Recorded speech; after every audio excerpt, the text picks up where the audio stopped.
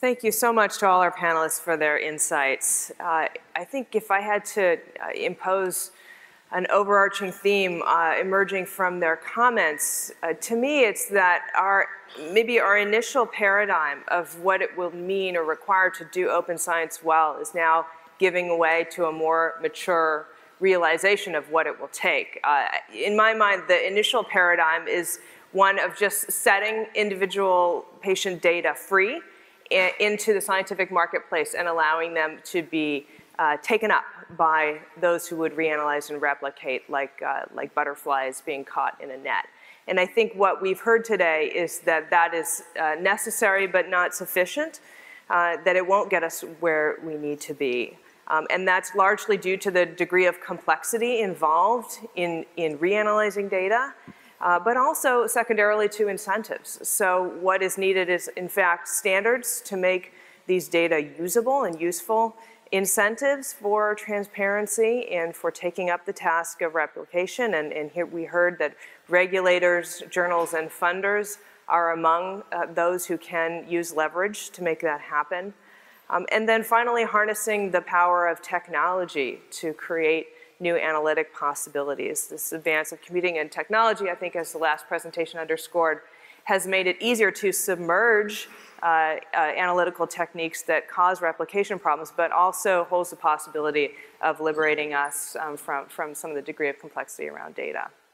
So thank you again for bringing these insights to us. It's now my pleasure to open the floor for questions, and I believe we have some microphones out there. If you have the microphones, could you hold your hand? Okay, so one here and one here. So, and you have a microphone as well? Okay, you'd like to use a microphone. Okay, terrific. So if we can have, if you would walk towards those who have the microphones, I think that would be best.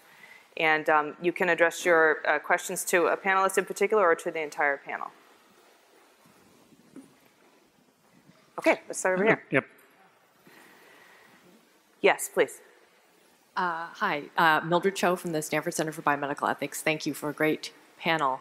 And I wanted to ask the panelists if they have sort of considered the idea, although because the word community had come up several times, if they are including in that non-professional scientists in that definition of community. And I ask that because, in part, I think a lot of the movement towards things that people call citizen science, for example, are in part driven because of the lack of transparency, and that threatens to kind of become a parallel world of science that is not integrated with professional science as we know it, and that, you know, my thinking is that we need to encourage dialogue outside the silos of professionalized science to include groups that are using data and contributing data, given the technology that we have that makes that quite widespread.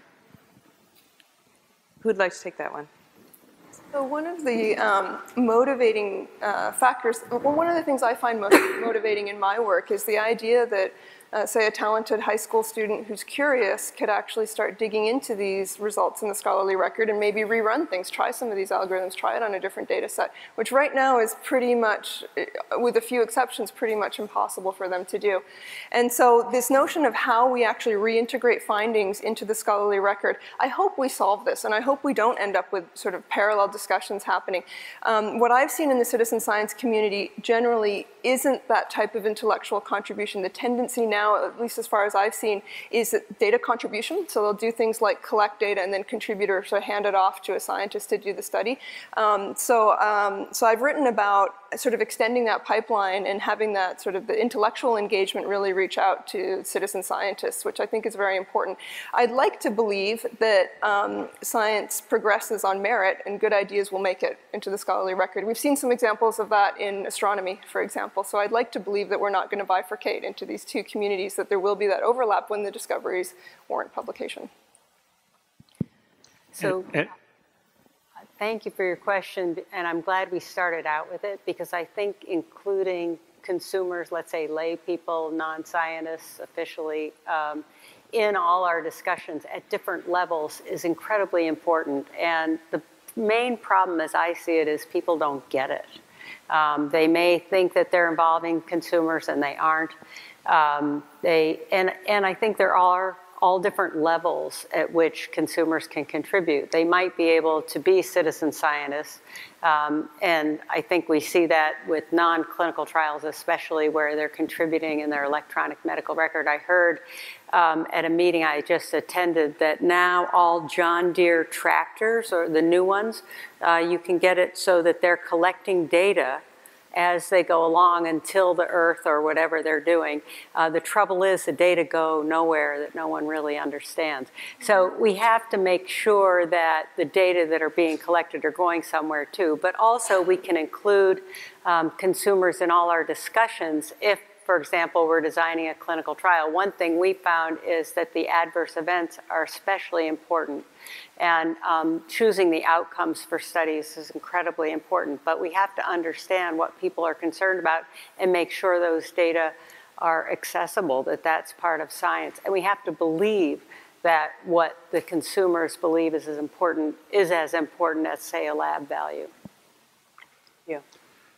Andrew Ballas from Augusta University, Georgia. I have a comment and a question. The comment is that we talked about standards, and I need to quote Clem McDonald, who said that the good thing about the healthcare data standards is that there are so many to choose from. And I think that it really shows that we can have very limited hopes invested in data standardization.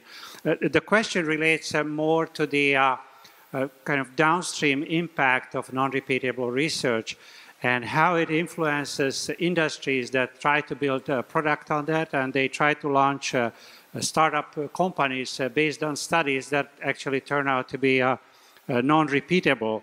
And I think that there are quite a few stories in the world where the purchasing and the supply management made a tremendous difference. So I wonder if, as we deal with the problem of non-repeatable science, we should look into the ways we can better purchase good scientific results that are worthy of practical application. Would you agree with that? You want to try on that Sure, one? I think that's a great point. There's incredible waste, both for individual researchers and for the dollars going in to taking basic or preclinical science and turning it into application when there isn't actually a solid basis for it. And the solutions don't require a huge shift in budgets. They require a very small shift in budgets. For those, there's so much research that gets done, most of it has almost no impact. So we don't need to investigate replicability of all research. What we need to do is devote a small amount of resources to those research areas that are actually changing how people are doing their work, applying in different directions. So there are a number of different ways to think about how to solve that problem. But one simple one is to generate some tools to help people think about what's important to replicate. So a statistic of replication value is an easy one, right? How much is this getting cited versus how precise is the estimate for the effect that was under investigation, right? Those two things are playing some role. If no one's citing it, then it doesn't matter.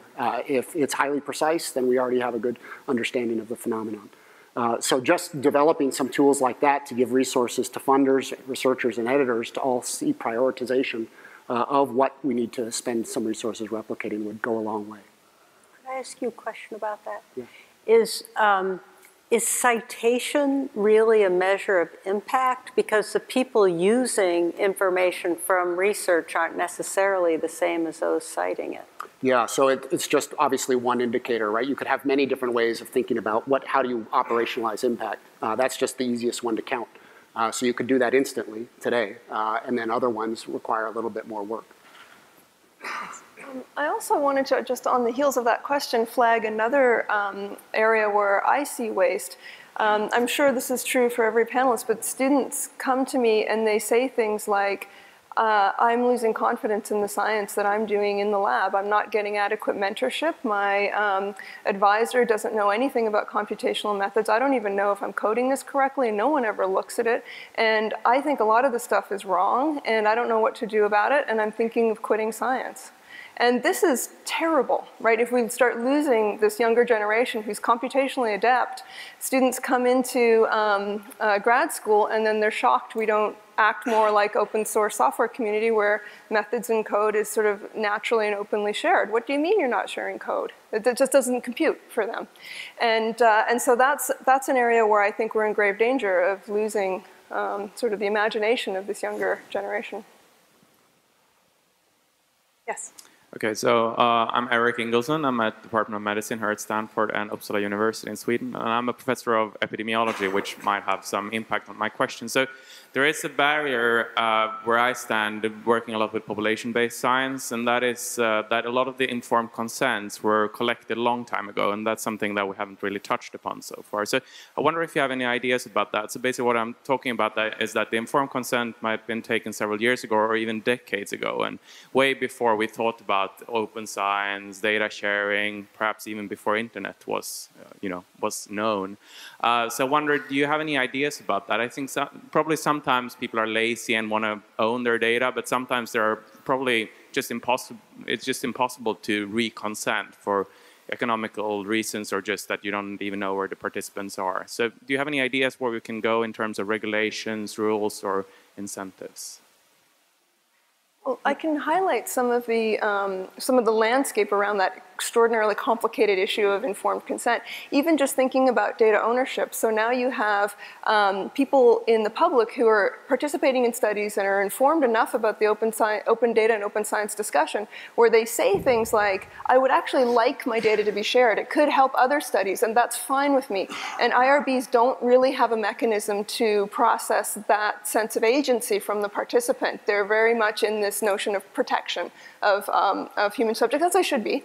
And so that's one sense of ownership of the data. That subject thinks it's their data, and they need to be able to say what's going to happen to it. You talk to a scientist who's carrying out the study, they think they own the data. Funding agencies might think they own the data. Repositories also think, I've invested a lot in curating this data, making it available, it's my data. Maybe some journals are starting to house data and start to think of it as their data. So we're in this sort of very complicated landscape of ownership of data, who is actually going to be responsible and be directing this, and it's open. You collaborate with industry, industry thinks they own the data, for example. And that only starts to step towards issues of informed consent, as you were sort of touching on. Combining these data sets, for example, can obliterate what guarantees were made to initial human subjects who were involved in the data sets themselves, because it could be, I have one notion of the possibility of confidential data being leaked, and then tomorrow it's totally different because of new data sets that have come online that could be linked. And so I think Helen Nissenbaum calls this the end run around informed consent. And so all these notions are changing radically right under our feet, and a lot of them are being driven by the subjects in the studies themselves, and we need our mechanisms to catch up. So what to do about older informed consent? In my opinion, we're bound by whatever we promise them. However, these guarantees are just crumbling out from under our feet as we become more open as a community, and data becomes more open.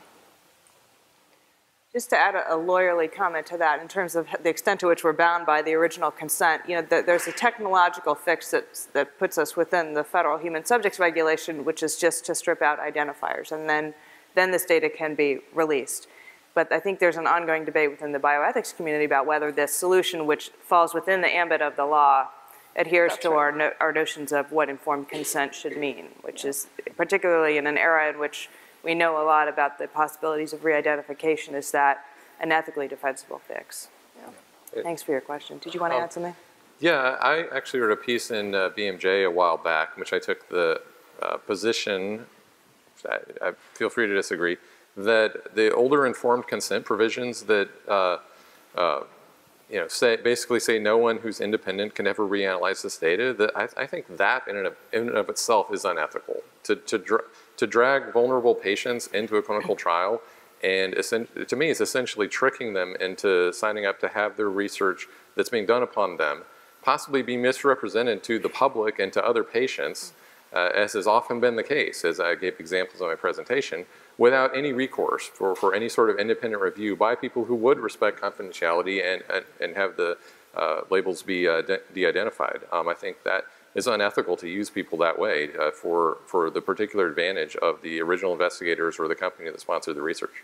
Yeah, if I could, I'm so sorry. I'll just make a quick comment to follow up on that. So one of the ideas that I've been proposing is this. We have this idea, it actually I think addresses that problem. We have this idea that data is closed, data is open. And I think we need to move to that big gray area in between. So data is maybe partially open, and what does that mean? Different communities or different people in the community could maybe be authorized in to analyze the data to start stepping towards those types of problems. So just because you have issues in the data like human subjects that, and legal issues that attach to the data that prevent you from making it openly available, it doesn't mean there aren't mechanisms like, for example, simulation or sort of new ideas that can sort of start to explore that gray area between open and closed so we can get some of the benefits of reproducibility and also protect and obey the law as well. And I just wanted to point out that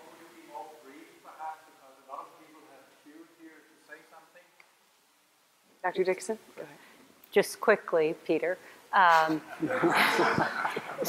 just wanted to point out that some trials done as long ago as 20 or so years ago did have in the informed consent that these data can be used by others. So it isn't an automatic can't be used. The informed consent didn't allow it. And this is an advantage of sharing more than the data, that you can get feedback on the consent form, for example, and people can say, wait, you've got to put something in there how the data can be used.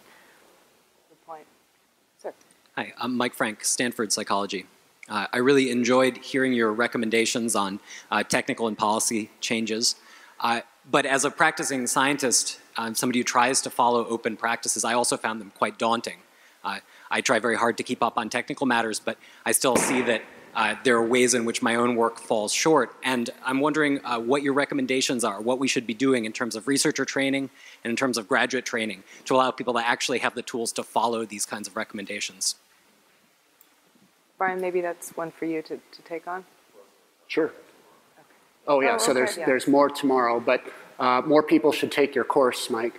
That would solve a lot of this because there are courses emerging of how to do reproducible practices, the methodologies. We have a small group that has been collecting syllabi to try to disseminate those more widely.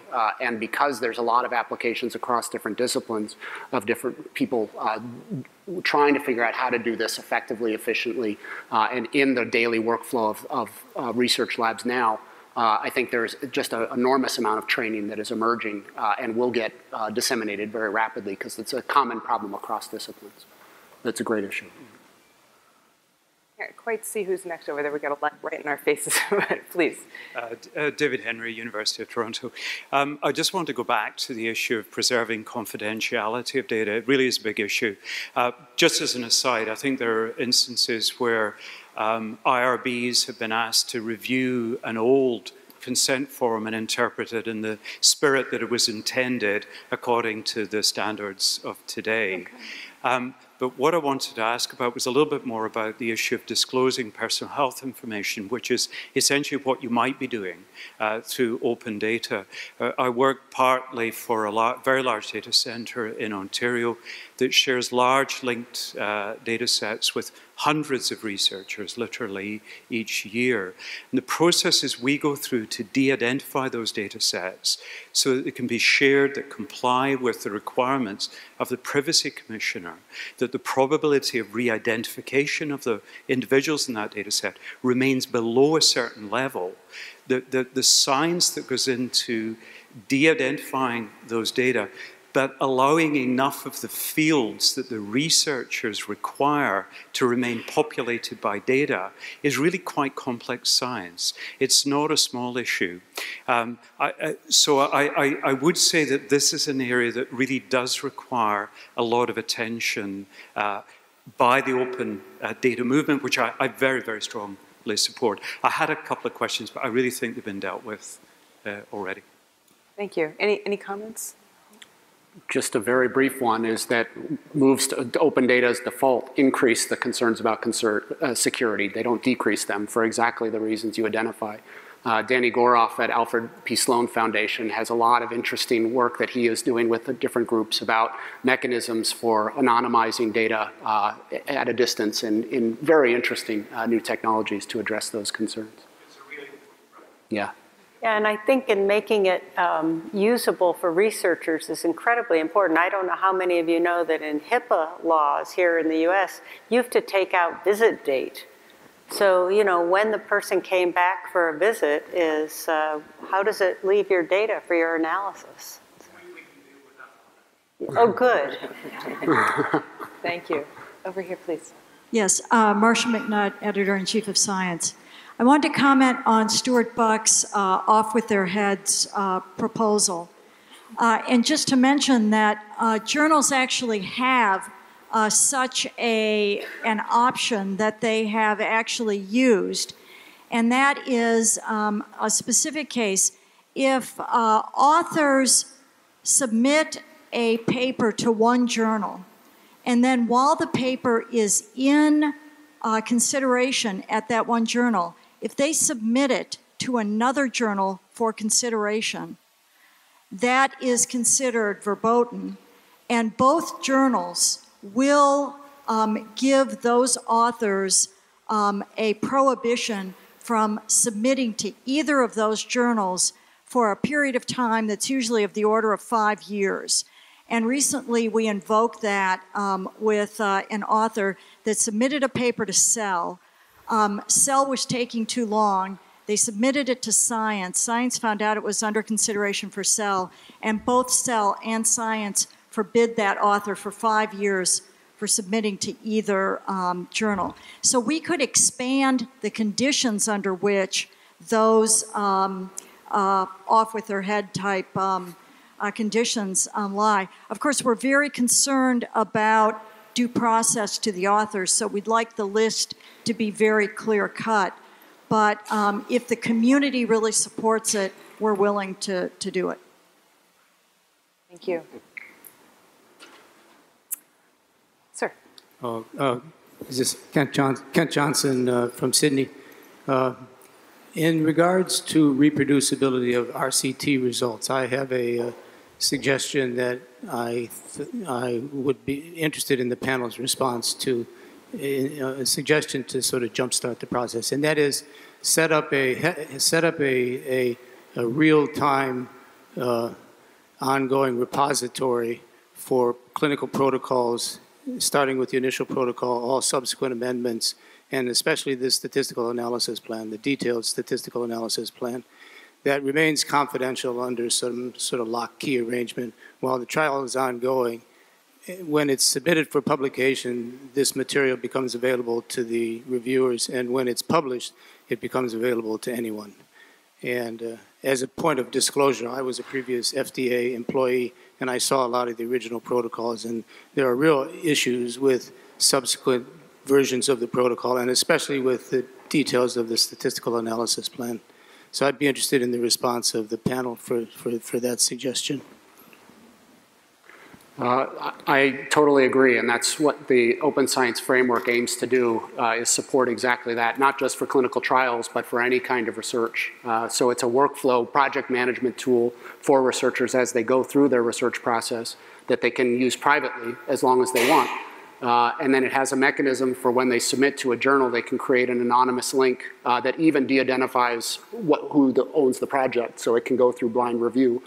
And then a mechanism for registering and making that available publicly, and even embargoing parts of it for multiple years. So really trying to support exactly the vision that you described. Another thing I'll add too, I also think it's a great idea, and all these steps that are being taken towards solving the problem. The idea that we could actually assert hypotheses that we're going to be testing in the data before we've started the analysis or before we've actually collected or gathered or actually analyzed the data, I think is a powerful one and could be incorporated into that framework too. And so it's not to say that a researcher is bound by their initial ideas when they start to do the study and then they do the research and learn things and then things can change. But the idea that it would prevent things like sort of snooping in the data and sort of shaping your hypothesis to kind of match what's in the data, which of course undermines your statistical significance. So things like hypothesis pre-registration could actually start to step towards this resolving this reproducibility issue too through the mechanism you just described. I think it's going to take an initiative apart from perhaps an institution like this, because I don't think the journals are going to take this on alone at this point in time. That's right. Over here. Hi, I'm Lawrence Rajendran. I'm a professor of neuroscience at the University of Zurich, Switzerland, and I'm also the founder of Science Matters, the journal that publishes single observations.